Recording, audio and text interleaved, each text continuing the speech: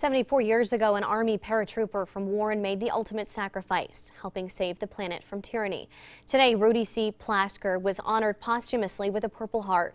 Rudy was a private in the Army's 82nd Airborne Division during the Second World War.